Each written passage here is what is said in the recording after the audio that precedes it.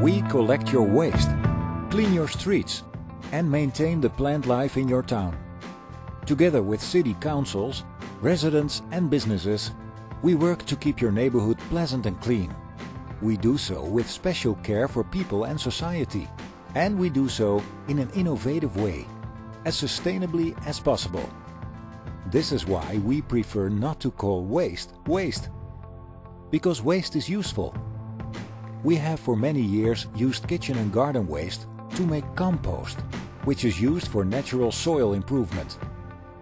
However, we are on the eve of major change. We no longer use kitchen and garden waste just to make compost. We also generate green gas for our own fleet of cars and those of others. We generate heat and CO2 for nursery gardens. And we use condensation in the sweepers that clean your streets. Supplying heat from the composting process is a new concept in the Netherlands. Residents of the Schiphol and Bulb region, where the Meerlanden collects waste, contribute to a unique, novel process. The kitchen and garden waste they provide is processed locally and converted into heat. Power shovels come and go. The 5 dump sites are filled and emptied again. Waste goes in, compost comes out. Using bacteria and air, an annual 50,000 tons of kitchen and garden waste is converted into compost here in Rijsenhout, near Schiphol Airport. It takes about 12 days for the organic heaps to be converted into steaming compost. The temperature reaches up to 70 degrees Celsius in the tunnels where the piles of waste are decomposing. This heat is first used in our own process. We conduct heat from the one tunnel to the next, where new waste has been dumped and the bacteria could use a little warmth.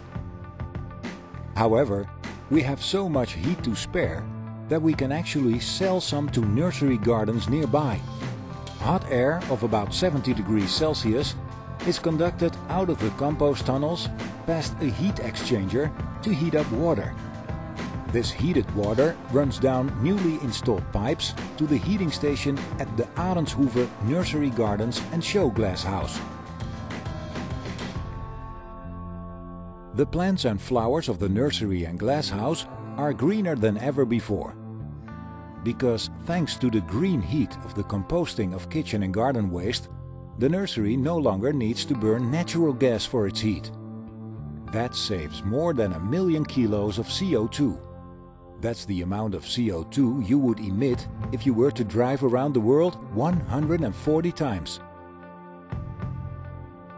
The Meerlanden considers heat part of the new processing plant for kitchen and garden waste, which should be ready in 2011. The next step is the construction of a kitchen and garden waste fermentation plant to produce biogas. We will use that gas to fuel our cars.